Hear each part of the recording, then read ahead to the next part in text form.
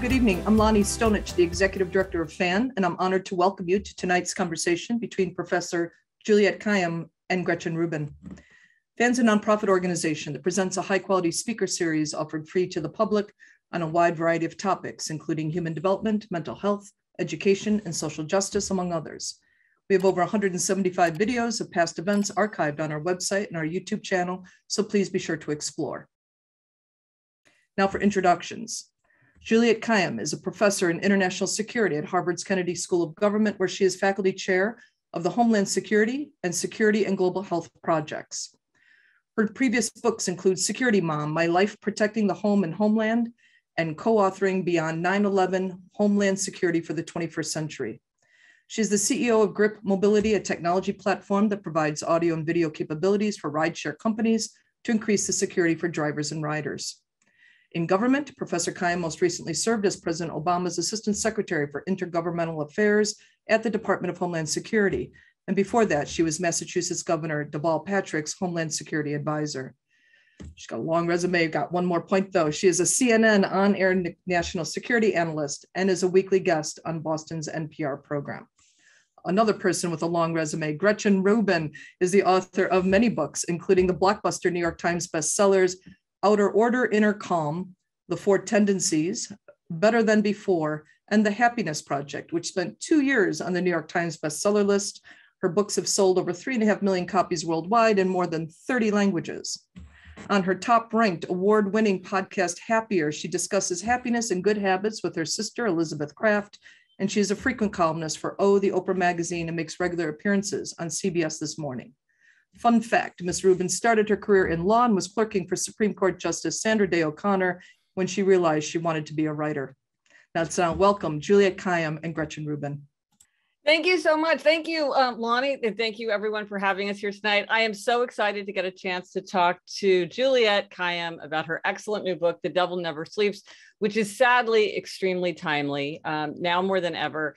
And in a minute, Juliette, I want to talk to you about the events of today, the Brooklyn subway shooting. I know you have many kind of reflections on what we can learn from that and sort of how this situation has unfolded today.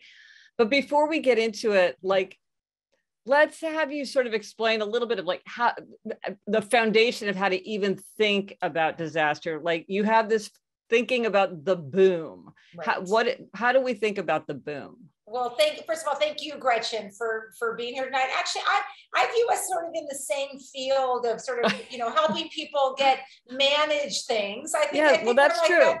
Yeah, and to get to less bad. I think you're happier. I'm sort of in the less bad metric. I want to make things less bad. And also, I think when people feel less anxious and more prepared, they do feel more confident and more. No, I think we are similar in that sense of agency, which we'll talk about, giving people a sense of agency in their own lives. And thank you, Lonnie, and to everyone there and the sponsors for organizing this great event. I've been texting with Lonnie all day because I like to say about CNN, I'm never on and then I'm always on. And today was an always on one because of the events in Brooklyn. I appreciate this first question because the book had sort of a fundamental theme and a goal, which was to unearth, expose, give some clarity to this world called disaster management, which people in my field are really bad at explaining. And I wanted to do that for a reason so that we can begin to judge success differently. So I set at the beginning pages, I set a way of thinking about the world because we're quite simple people in disaster management. There's only 2 periods of time. There's the left of boom and the right of boom. So let me just explain those clearly. The boom itself is the devil. I'm agnostic as to what the bad thing is. So the book goes through centuries of disasters, tragedies, crises, from the Trojan horse to, I think I get as close to Surfside in Miami, as recent as Surfside. Left of boom is everything that we do to try to stop the bad thing from happening. And right of boom is all the response and recovery capabilities. And we tend to view success as nothing bad happening and failure as something bad happening. We're very binary, right? In the way we talk about it.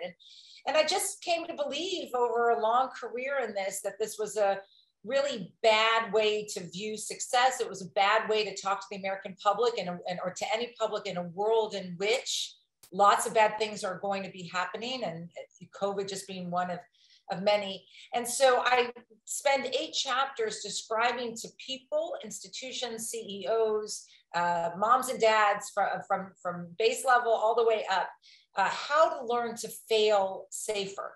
And I mean by that is to accept we will be on the right side of the boom, but there's much you can do to make things less bad.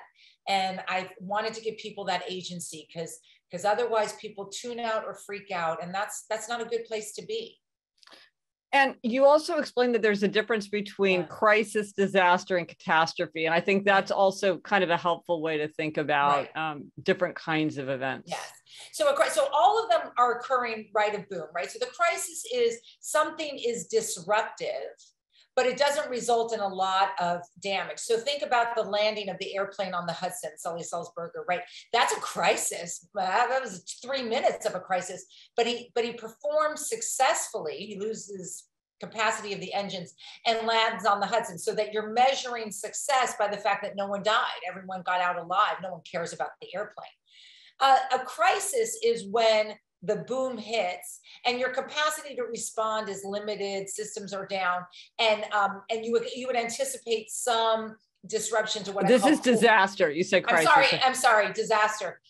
Disaster, right, is a disruption to a core capacity of the institution, its ability to fly, or its ability to drill oil, whatever it might be. Thank you for clarifying that. So you have the crisis, the disaster, and then the catastrophe. Catastrophe is simply a crisis where you are no longer able to manage what we call stupid deaths.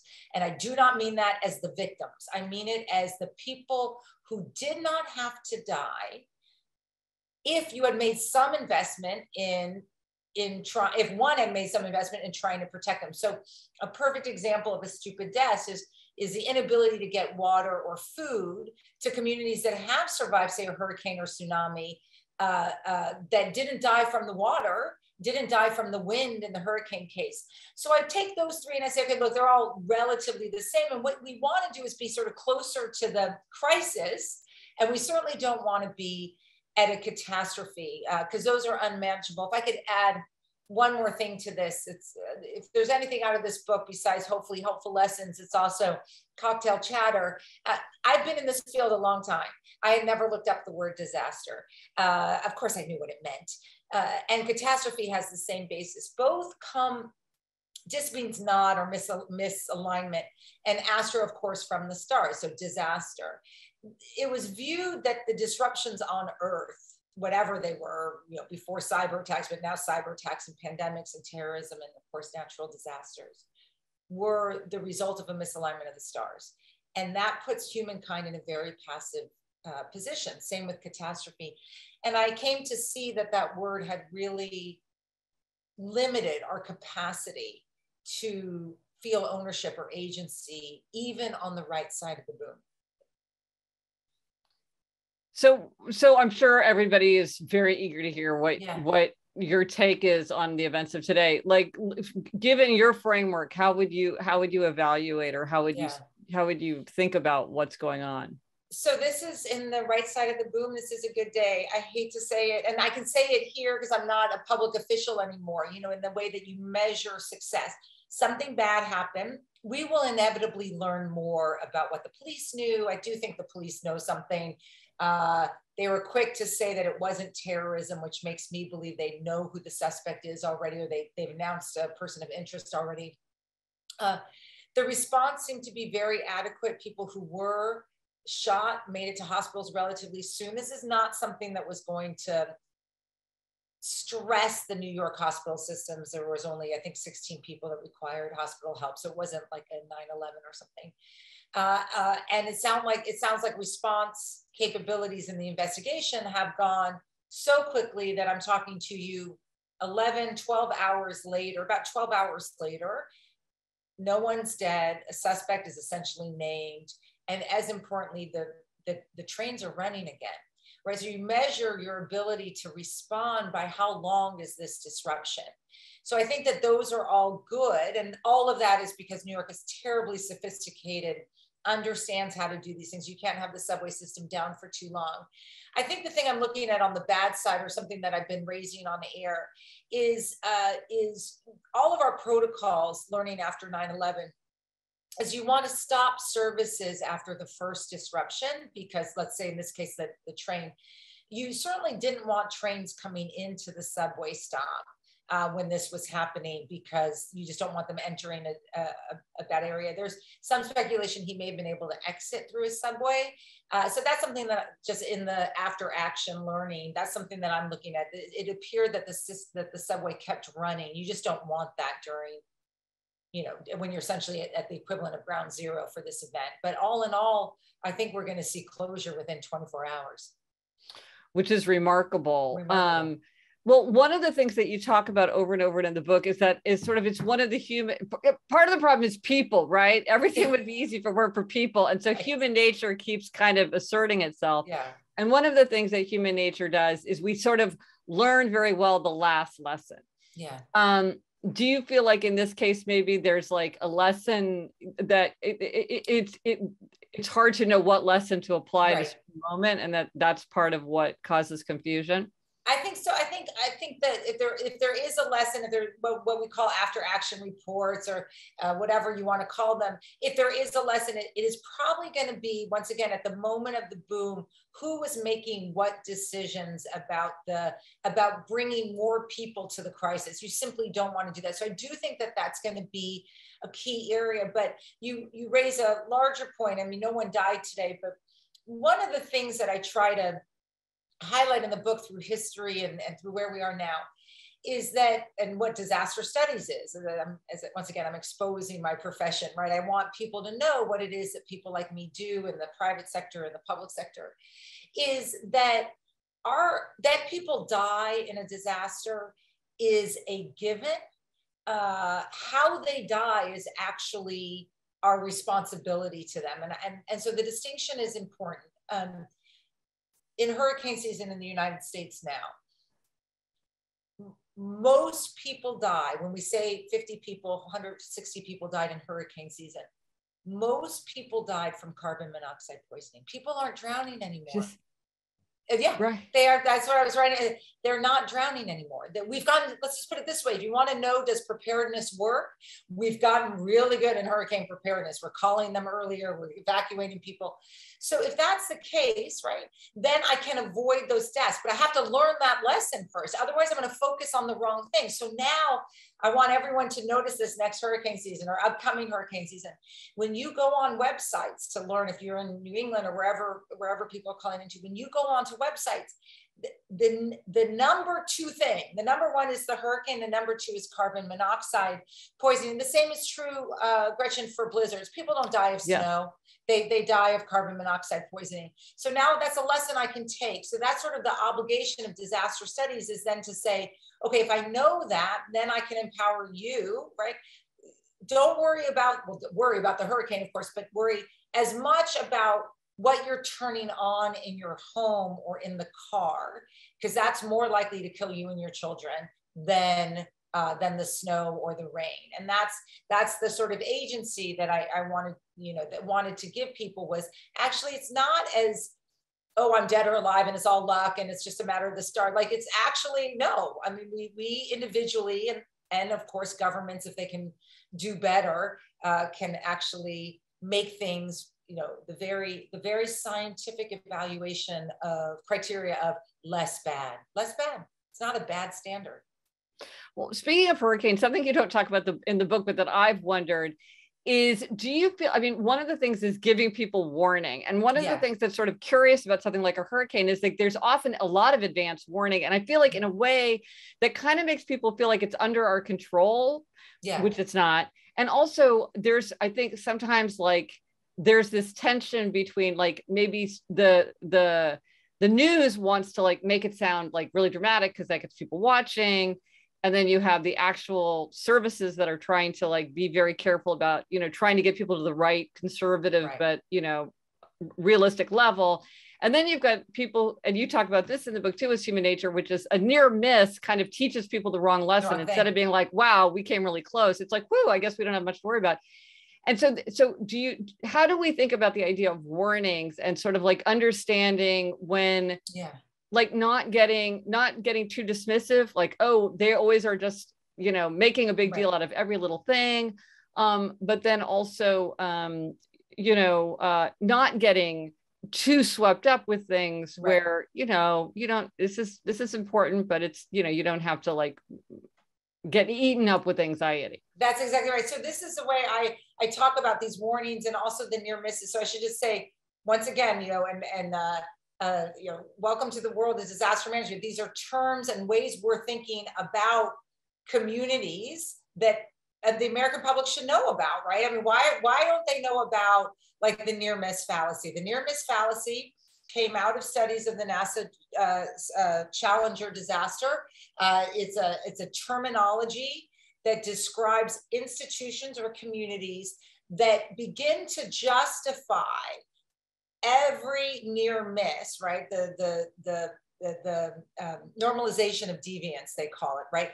Every near miss as a sign that the system is holding, rather than red lights that you've got something terribly wrong. In the Space Shuttle Challenger, there's an O-ring that was the cause. People will remember this. It was the cause of if you thought, okay, what caused it? It was the O-ring contracted in the cold and then expanded when it got heated up at the takeoff, and it couldn't sustain, so it fell apart. That's your reason, right? The why, though, that's the how. The why is NASA, an institution that was excusing deviation after deviation and near miss after near miss. It could have been any of them, honestly. And so we have to be careful as there's, you know, avoid this idea of the near miss, and to treat these warnings as actually bought time. I mean, in other words, this is actually really good. And it's, you know, I often say in the book, these aren't random and rare. There may be times when, you know, we've experienced this in New England, the governor calls it, you know, a snow day, or get off the highways, and then it's not enough. There's no reason to be mad. He's just making a judgment call. Right. And the reason why he's keeping you off the road is for what I talked about before, because over 80 people died in the blizzard of 78 or 79 from carbon monoxide poisoning. They didn't die from the blizzard. So it's accepting that this is an art, not a science, but here's why you should do X, Y, and Z as you have this buildup, because there are things, almost everything we're trying to get better in terms of intelligence. So tornadoes are what we call rhymes with witch. You know, these tornadoes are the worst. I mean, anyone in the I grew up in Kansas City, so I know all about it. You did? Yes. No, they're the world of worst. Tornadoes. Yeah. You're like, they're like, they're so destructive, and they're so unpredictable. Yeah. Earthquakes, we have a little bit of a better warning system, as people in California can attest to. I mean, even seconds can help save lots of lives. Hurricanes, we do. Pandemics, we're trying to get better at. So all of these are going to give us some warning, and we have to accept the sort of 80% rule, as I call it, that we won't, that, you know, 20% of the time you're going to be like, this was a waste of my time, but don't think that the devil isn't coming, the other 80%, which is of course the title of the book. All right, why don't you talk about the title of the book? Because you definitely, come back to it over and over again. It is a movie, which I didn't quite realize until I started the book. So when you're in my field, and I should say I started off in counterterrorism, I was much more focused on a particular threat. And on a personal level, I don't describe this in the book, but my career changed significantly after Hurricane Katrina. That I thought I was in counterterrorism before 9/11. I've spent at that stage 7 or 8 years of my career. I was in my mid 30s by then, or the first part of my legal career, and essentially trying to stop 19 guys from getting on 4 airplanes. I mean, honestly, that was, and we succeeded, right? Where there's been no massive attack. I don't mean it that way, but it just told me that a nation that was so focused on one threat couldn't save an American city from drowning. And so I became much more focused on this idea of all hazards, or the devil. The devil's, I'm not going to worry myself too much on calculating how the likelihood he's going to come. I'm just going to assume he's come. And on the right side of the boom, it's the same 8 lessons. You know, I say the causes differ, the consequences are always the same. We're going to want to have done a whole bunch of things. So that's, so in this space, I've spent a lot of time either at the moment of disaster because I was in government, or afterwards because of work I do with communities. And so in this case, I was out of government by the time of the 1-year anniversary of Joplin, Missouri, but had known the community. And Joplin, Missouri is a small town that lost over 120 people in about 19 seconds in a tornado that swept down 19th Street in their community. This is, I mean, you can't imagine the numbers, right? A small community, that many people. A year later, I meet Jane Cage. They have these, you know, you have these like memorials / parties a year later. You're never quite sure what they are. And Jane is is a widow. She's still alive, and she had taken upon herself to help Joplin rebuild. So, but it was, you know, rebuilding in anticipation of more harm could happen. And she was incredibly outgoing, very conservative town. I mean, here we were Obama people. This town was, I think, like 96% Mitt Romney. Yeah, it would have been Mitt Romney. And you know, so welcoming and things. So I say to her, how are you like this? Like, you know, maybe I need more religion in my life. I mean, she was just great. And but I note in the book, her religion was not one of passivity or this is what God, you know, this is God's way, or, you know, a sort of a passiveness. It was very tactical and operational. And she says, you know, the devil never sleeps. Let me go back. She says, you know, there's in Missouri, there will be more tornadoes. The devil never sleeps, but he only wins if we don't do better next time. And it really struck me like that. Yeah, that's why we do what we do, which is, you know, you're just waiting for the next time. And this idea of never again, or, you know, we have to stop everything. And why are all these bad things happening? Like maybe we're being tested in a different way, which is you're not going to be able to stop everything, but, you know, we have agency. And if, depending on your religion, maybe God has given us agency to actually begin to minimize those harms. Well, you talk about the, I want to make sure that I get the name right. Is it the Fukushima? Yeah, right. Fukushima and Onagawa. Yeah. Yeah. Those are kind of like to illustrate your point that there's kind of like a better and a worse way to think about the boom, the coming boom. How does that illustrate your point? Yeah. So this is one of those things we were emailing about it earlier today. This is one of those stories, right? That I tell in the book, because I thought that the only way I could relate this to readers and the reviews that talk about the book as accessible and not scary, like that's what, yeah, I'm like, yay, that's what I was trying to do, because I can scare people really well, but that's not my job. My job is to say, look, here are stories, and I want to just tell you through these stories what is actually going on. So Fukushima, everyone remembers 2011, massive earthquake out of the Japanese Sea, massive tornado, 100-foot waves hit Fukushima, nuclear facility.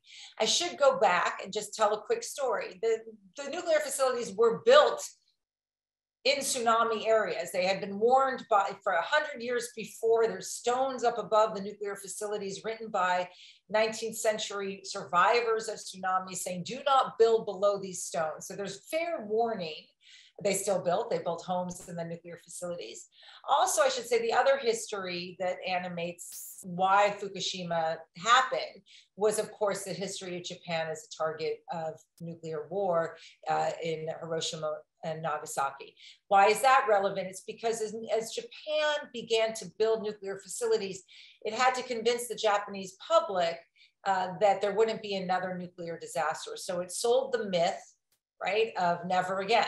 It sold the myth of perfect safety. It sold the myth that we don't need to learn to fail safer. So Fukushima is owned by TEPCO, the largest nuclear company in Japan. It's like, you know, it's like calling it like BP or one of the majors.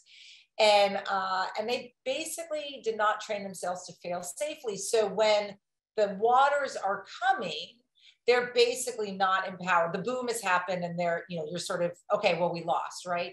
Their response capacity is limited. They haven't done the training.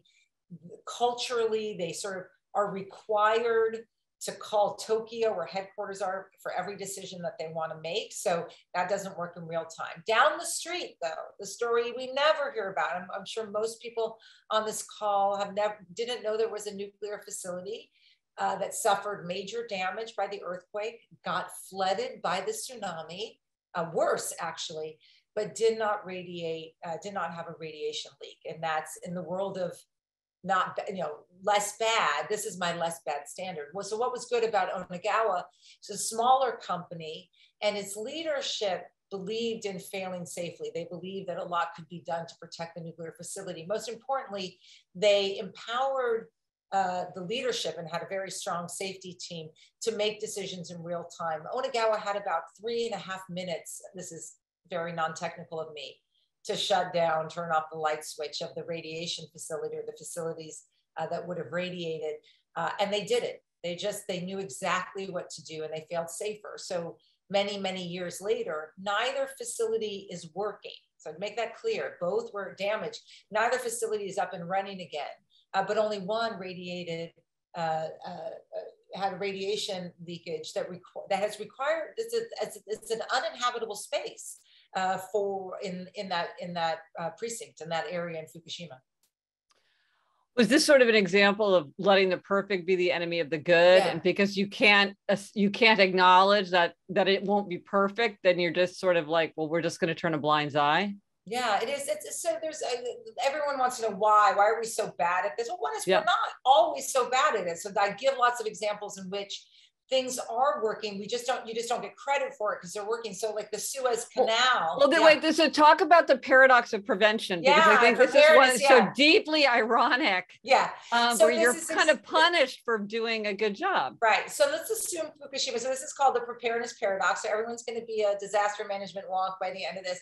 This is something called the preparedness paradox. And it's a real thing. It's a thing we talk about. There's many reasons why people don't prepare. One of them is what you were describing, Gretchen, like, everything is fine, nothing bad will happen. The sort of, you can't get your head around it and you sort of won't let your brain go there. But another reason is actually quite, can be documented, and that's called the preparedness paradox. And it basically just goes, the more that you prepare for a potential disaster or crisis, the less likely that the consequences will be harmful, right? So that later people will wonder, why did you invest so much time, worry, commitment to it? And I was staggered by your example of Y2K. I think you said it was like $300 to $600 billion were spent on Y2K, and people are like, Y2K was nothing. Why did we get all fussed about it? And you're like, $600 billion later, right? I mean, right.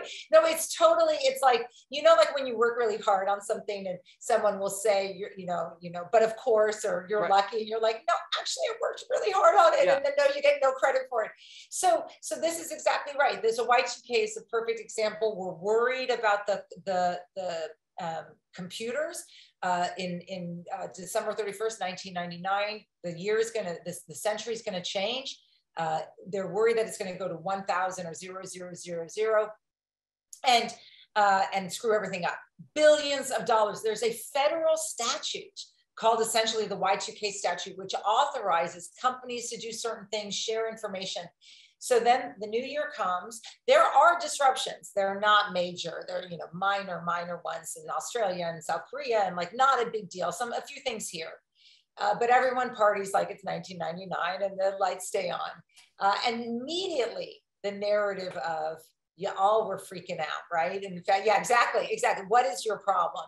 And so that's the preparedness paradox. And the only way out of it is what I urge in the book, which is, right, because the devil's always coming, you have to have perpetual preparedness. You can't do this anymore because the devil's always coming, right? So these are the 8 steps that I talk about, from, communications to lessons learned, that are absolutely key.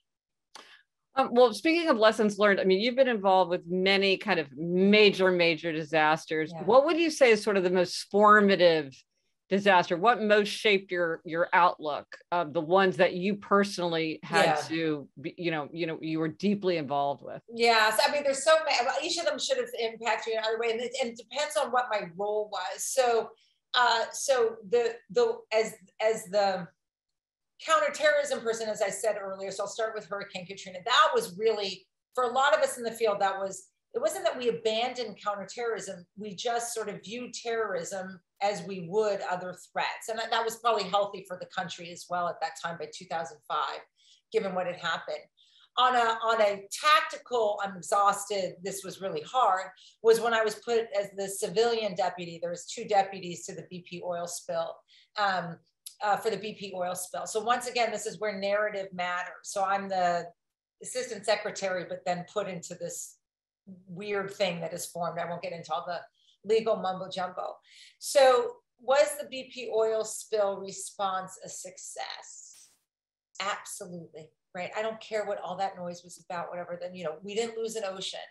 And the more important thing is, and it's not just because he was my boss, but when one talks about Obama's 2 terms, do you even think about the BP oil spill? No. Barely a blip. It's just that success. Something bad happened. We had a very, very slow initial response. We can't close the well for 100 days, but we're doing everything to make things less bad. We're not making them good. My God, oil is coming to the ocean. The Gulf is back up and running. Within a year, the claims are reformed, and 11 people died. Of course, that's the tragedy. But in terms of the systemic harm and the calculations we were making, balancing the environment with oil spill cleanup and dispersants, I think we made the right judgments, even though it's a disaster. It's going to look like a freaking disaster. We get it. And this one lasted 100 days. So that really taught me on the personal level, sort of thinking about disasters and the narrative that is going on, not because it's not communication strategy. It is literally yes, oil will hit shore. I can't stop that at this stage. I'm on the right side of the boom. If you think that oil isn't going to hit shore, you've never seen oil and water before, right?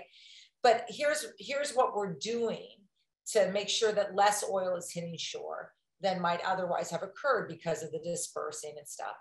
And then I should say the pandemic, if I could, just as a mother, that's the one that hit me as a mother. All of us have our stories, and we had every, come on, I had every privilege in the world in terms of making things comfortable. But, you had 2 kids, one leave college, 2 in high school, 1 applying to college. I'm here, I'm busier than I've ever been in my life professionally because of my work. I'm advising companies and mayors and governors on, and I'm trying to keep people's heads on straight through my columns and being on CNN. And I, you just want to curl up as a very social person. Also, it's just, it hit me, I look at pictures of myself. Let's just put it this. I'm sure we all do this. Something will come up on your camera, January 2020, and you're like, I was 15 years younger and I look so innocent. I always say to David, my husband, I'm so pretty then, because you have no idea what's about to happen. So yeah, that was on the personal level. Well, back to the spill for a minute, because one thing that really struck me in the book was that you talked about how that there were all these preventive mechanisms, kind of fail safes, 6 of them, one which failed after another. Yeah. Now that seems to be the kind of thing that is supposed to be unthinkable. Each one is supposed to be unthinkable. So how could they all 6? Is this the normalization of deviance? Is this greed? So people are just well off forms where it's not real. Right. How does that happen? Same thing with the Challenger. I assume there's supposed to be so many layers. You sort of feel it would be impossible. Right. For it to fail so spectacularly. It's too big to fail, kind of. Right. No, exactly. And I think a lot of companies get into this. So part of it is, I also tell the stories where the unimaginable is imagined and therefore less harm is done. So Suez Canal is a perfect example. That did not cause, all the stuff we're dealing with supply chain now is related to other things. That did not cause a global disruption because of how the industry was able to adapt. They went to the Cape of Good Horn in Africa. People don't know this story, right? So they're looking at the tugboat trying to move the Ever Given, right? The favorite, but it's actually, there's something else, going on, which is there's an adaptation. So yeah, and talk about too big to fail. No, the Suez is closed, but it turns out the Suez was closed for many years during the wars in the Middle East. And so the industry learned to adapt. So I tell that story, I say, like, don't think it's, people can imagine the unimaginable, and therefore it becomes manageable because they've imagined it before. They have that pivot. So the BP oil spill is one example where, and this is the chapter that's called beware of the last line of defense crutch. I forget the exact language that we ended up with, but the last line of defense crutch. What in any security system, think of your own home, there's always like, well, there's always mom, you're like, okay, that's, what if I'm not there? Or what if I'm traveling, right? There's always that. So you want to just challenge your assumptions about the last line of defense, and not just because it's generally easy to find other lines of defense. So you have what we call redundancies, but because that puts a lot of pressure on the last line of defense, whether it's an individual to make sure everything is working, or it's a system that, like what's called the blowout preventer in the BP oil spill. Because BP believed in this last line of defense. So I retell the story of BP. A lot of people think, well, it had nothing or whatever. Actually, it's not true. They had a system of security, as you said, but because they didn't have any redundancies or any planning around the last line of defense failing, they didn't know how to close the well. I mean, it wasn't like it was impossible. They eventually knew how to do it. It was just they had never done a well closure that far down in the ocean because they just believed it couldn't happen. The technology wasn't that hard once they figured out how to close it. And so just telling that story to be like, you know what, like this would have been an easy and less expensive fix if they had only imagined being on the right side of the boom, right? That the blowout preventer would fail.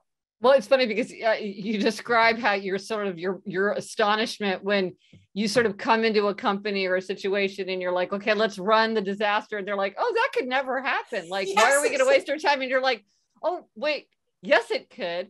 And then in the state of Massachusetts, you're like, well, what if we take out the governor? What if something happens to the governor? People are like, oh, right. Like, yeah, where is the lieutenant? Like, yeah. You got to think about the lieutenant governor, right? Right, exactly. No, I tell this story of, I do a lot of training and now that I'm out of government, I work a lot with the private sector now as well. And I do a lot of trainings but I also do public sector ones. So there's a couple states, many states actually, where governors and lieutenant governors can come from different parties. I think North Carolina is one of them. And it's like they're, on different islands, right? It's just the nature of the state constitution. And so in this state, we go in and we're going to do a tabletop, and the Constitution says, lieutenant governor follows in the governor's footsteps should something happen to the governor. And the governor's office is like many governor's offices. It's all about the governor. And we walk in and we don't see anyone from lieutenant governor's office.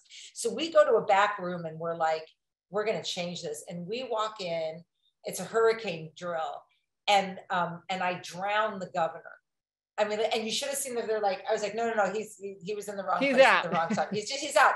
And you just see an entire staff, and the governor's pissed. I mean, he's like, because he knows this is not responsible, right, on the part of his staff, that they don't have a lieutenant governor's office. Blame the staff whenever you're the governor. And so he looks around and someone says, we got to call the lieutenant governor. He's like, yeah, you do. Like, don't let politics get in the way. But look, that's a simple fix that any kind of basic training is going to get you to, and get you just much more comfortable in the headspace of thinking through, right, a boom. That's all, just failing safer, right? I'm not getting you to perfection. I'm not getting you to safe. I'm not getting you to good. I'm just getting you to less bad. And that's actually success, right? And we can measure it. We can measure it in numbers, right? And that's the other thing I do in terms of tsunamis and Boston Marathon and the pandemic. Well, you just mentioned a tabletop, and I thought that was interesting. So explain like what a tabletop is, what red teaming is, and like what the process is for trying to get your mind around how do we make this less bad? Right. So there's all these, there's very expensive ways to do it. There are very easy ways to do it. And so the first chapter is called Get Your Head Around It, because I just want to bring people to the right side of the boom, because it is so, everyone is on the left side of the boom. It's like, I'm going to stop it. Nothing bad will happen. You know, we're going to put all this money into doing X, Y, and Z, or we dream of a more resilient world. Like it's always past, right? I'm going to stop it from having, or future, but it's never now. So I want to get people's headspace in the sort of, you are here. This is the recurring, that every chapter ends with, you are here. Like the devil is here. You don't blame someone later, dream of unicorns and rainbows later, you are here. And so one way to test the you are here, how strong and is your capacity, and to get you comfortable. I mean, it literally just calms you, right? Is to just walk through a scenario. How would this actually unfold? So there's different ways to do it. Some are tabletops, where you sit around a table and just sort of walk through it. If you're a small company, like what would happen. And others are real exercises where people sort of are actually moving in real time. This is what the military does. Red teaming, or benign hackers, or whatever you want to call them. These are people that you pay or come in on the military to try to disrupt your system so that you're prepared when it happens. So a lot of companies will get hackers to try to get into their system. And so we're getting better about learning in real time. And there's this whole management and leadership theory about sort of learning in the moment, how sort of coming from the business world in terms of assessments and stuff. It's just, how do you pivot in real time as the information is telling you that you have to move in a different direction, or you have to pivot in this way. This part sounds really wonky, but I try to illustrate it with sort of, here's how it works in the moment. Here's how you can learn in real time so that you're able to adapt, whether you're the family who sort of finds themselves, say, stuck or isolated in their home. What are the things you wish you had done, or separated, or you're the CEO of a massive company? Neither is an expert, but both can be. We're all crisis managers now. Right. Well, I was very struck in your story about the Boston Marathon, about how one of the really important things to do was to help people find each other so that then they would leave. Yeah. And this is sort of seems kind of straightforward, but it's actually incredibly important for just managing the chaos. Yeah. Someone once told me that if there's any global phenomenon, you see it in Ukraine now, if there's any global phenomenon or global connectivity in a disaster, because the causes will all differ, it is a parent's desire to find their children. Like the family unification is like no other desire. We saw it with the tsunami as well. I mean, they sort of joke that there's like a pecking order. It's like, you ask, how are my children? How are my parents? This is sort of unfair. How's my spouse tends to be third, because you should probably view them as an equal, right? They'll sort themselves out. Exactly. And then how's my pet? Yeah. And then how am I? That it goes in that order. But how are my kids is key. And so we focus a lot. And so this is what I urge families to do, is to focus a lot where you don't want to go, which is, how would you get your family together? We know this is the urge. There's not going to be no surprise again. Something will happen. Your only urge is your family unification. And I give some ideas around how to think about family unification. I use the Boston Marathon, where, very importantly, they focus on family unification, not just for the stress of it. Remember, there's runners, they don't know what happened. They're being stopped at mile 26. Anyone who's been to the Boston Marathon, which is this weekend, knows that the family is on the other side of the finish line. That's now exploded. They need to get 20,000, however many people are left, out of there, because it's a massive crime scene. There are 3 immediate fatalities, deaths, and there are 297 people who have lost a limb, an arm, a hand. Now, this is my good news story out of the Boston Marathon. You clear family unification, you get people together, and they did it through a complicated they essentially moved the finish line to Commonwealth Avenue. I wish I could, I wish I had a map. Commonwealth, people who know Boston, is sort of parallel to Boylston Street, which is the famous finish line street. So they just moved them about 2 blocks down, got people back together, and got them out of there. And then here's where how we measure success. It's a tragedy that the brothers weren't stopped, but you're not going to stop everything. It's a tragedy that 3 people died at the finish line. As we know, a 4th police officer would die later that week. But the 297, if you were one of the 297 who had to be taken to area hospitals, if you made it to a hospital, you did not die. You did not die. That's your number. And people will look at other metrics, right? Rightfully so. But the metric that we might say, gosh, a lot of preparing and planning went into the triage and the pivoting. I oversaw the state's response to the Boston Marathon when I was state Homeland Security Advisor. I was out of government by this time. You know, if I'm going to judge tragedy, you know, bad and less bad, I want those numbers, right? As compared to another 297 dead or another couple dozen dead. So we have to remember, that's when we talk about things like Boston Strong, I mean, that's what it's about. It's about keeping that number small, and being able to save the lives of nearly 300 people in that moment of the boom. And was that because they truly had planned for something like some kind of catastrophic? Our planning, I mean, this is now public, but our planning was a bomb scenario at the finish line. It was an explosion. I can't remember if it was a bomb. I think it was slightly different than what we saw, and it was only one. And the thought was, what would you do? Now they lucked out. I was in government again. They lucked out that, you know, this is sort of like today. There's moments that you say, okay, this is how the bombing took place at 3 o'clock. That is the medical switch time. And you have to remember how Boston marathons work. You have the elite runners run through. They're done in, like, you know, 2 hours, right? Then all the VIP leave. All the VIPs leave.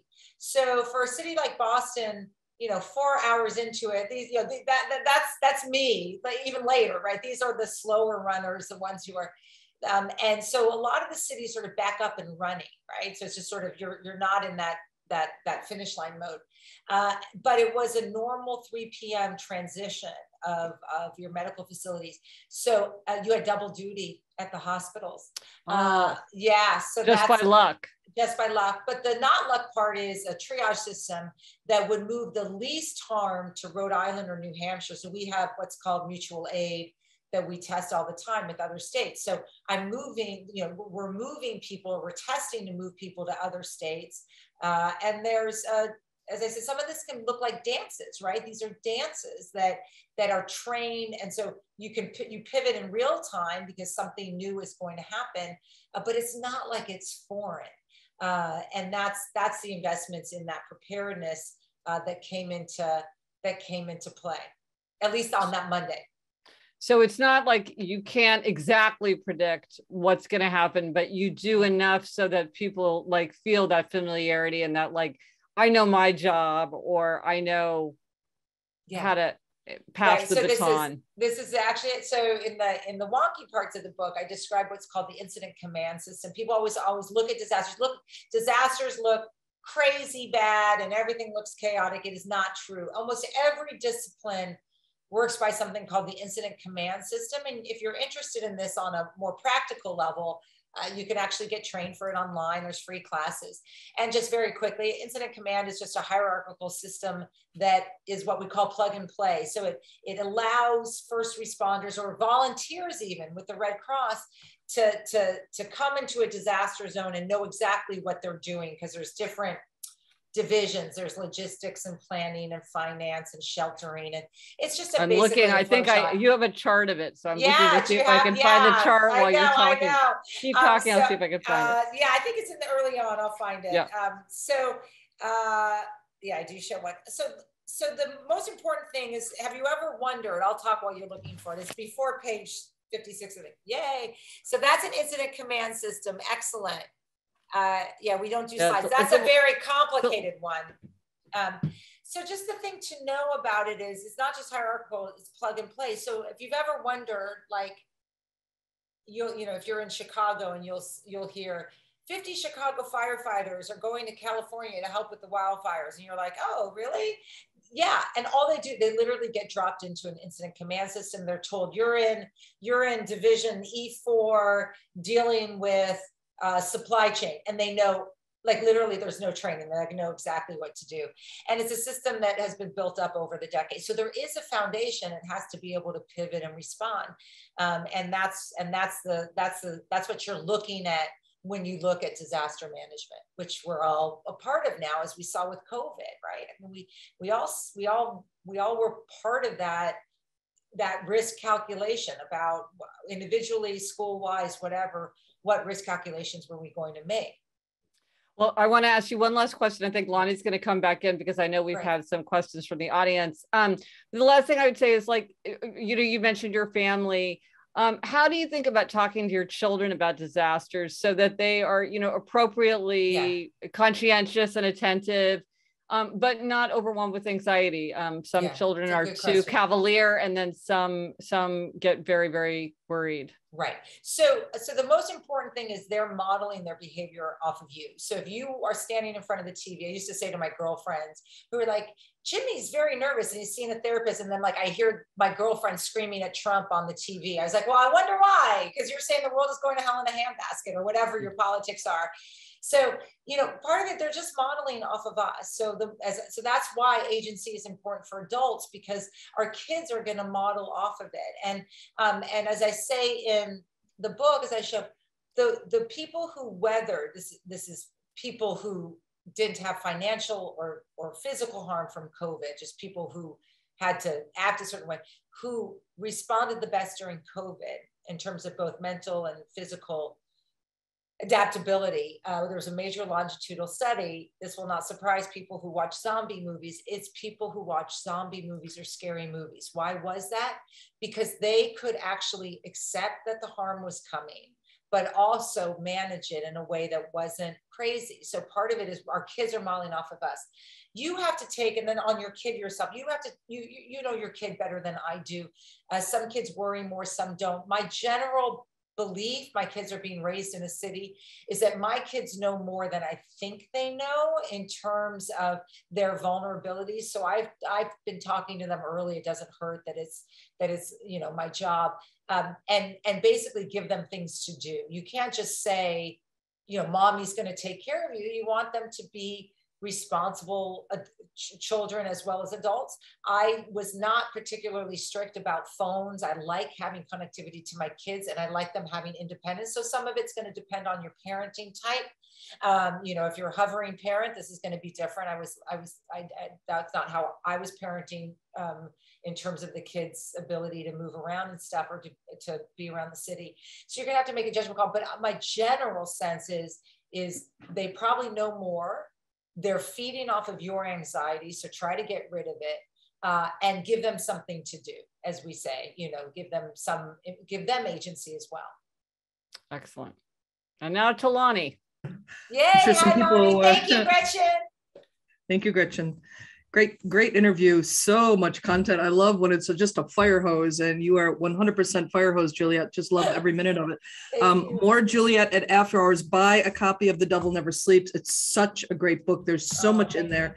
We've really, even with everything you talked about, you're still just scratching the surface. Yes. Come to After Hours. You can ask your own questions. I know that there's going to be, fan audience. There's a lot of parents in fan audience.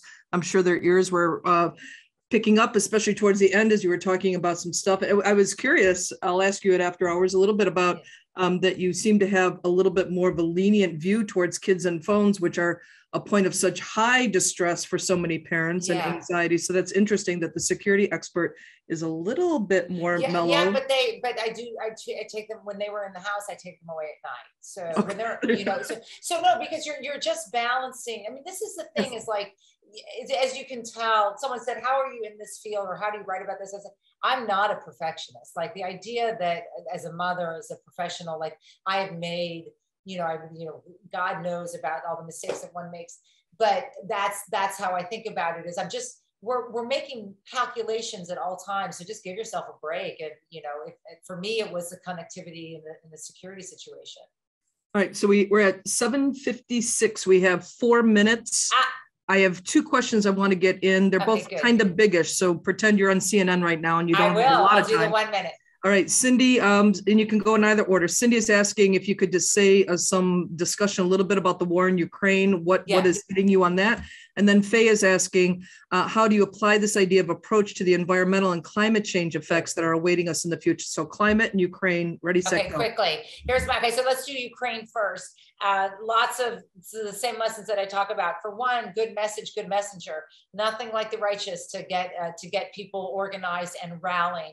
If Zelensky had left Ukraine, it would have been over for that country. So that's important. And my second takeaway, quickly aside, there's a cybersecurity issue in terms of Homeland Security, but I'll focus on the war itself, is exactly what I talk about in the book, which is like logistics. It's literally, it's not rocket science. It's about planning, and Russia didn't do it for its army.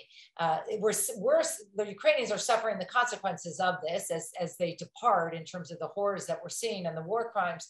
But when you can't feed your troops, when you can't fix their tanks, when you cannot keep them alive on the battlefield, basic provisions, that's your strategy, right? And then everyone talks about Putin's plans. Here's Putin's plans. He has no food for his army, right? So this is why they're receding. So those are sort of 2 takeaways. But as I say, you know, righteous cause, righteous communications. Those, you don't get better than that in terms of getting people galvanized. In terms of the long-term issues, I'm so glad someone asked that. So I am absolutely, you know, prepared or wanting for the world to be better in terms of climate change. I talk about and focus on mitigation measures, on accepting defeat in terms of what's called managed retreat. There are places that we can't live in anymore. But I do, and I'm clear about this in the book, this book is about now. This book is about I could blame everyone, right, in the past for why we're here. And I can dream of a world in which that's not going to come, in which we're prepared and resilient for the climate ahead. What I really focus on is that moment of the truncated time to deal with the climate disaster, the hurricane, the tornado, the seawater rise, and then what can we do to minimize that harm? I don't give up on the past or the future. I promise you, I do not. But those books have been written, and I wanted to write a very, very different book. Thanks for those comments. Gretchen, I want to thank you so much for such a great, thoughtful interview with Juliette. Thank you for including me in the evening. I enjoyed it. Fantastic. Yeah, really appreciate your framing everything. Juliette, you want to say anything as we exit? We have 1 minute. I just want to thank everyone for being on. Well, I'll be back on CNN tonight, but I hope you could come. In between, we're going to do after hours, which I'm so excited about. And just want to thank Lonnie and the whole team at the Family Action Network. I didn't know about you before the invitation, and I did some research, and everything you do for the community and for keeping this alive during COVID and keeping us together. I'm a book writer, unlike Gretchen, where I'm like one a decade, right? One every 6 or 7 years. Gretchen cranks them out once a year. So next decade, I hope the pandemic's over and I can come visit. But I do want to thank my friend Gretchen, who's just remarkable what she has built and what she does for so many people, to also make things less bad, which I think is that's not a bad place to be. And Gretchen, keep us in mind when the next book comes out. You have a red carpet in Fanland here. Would love to host you.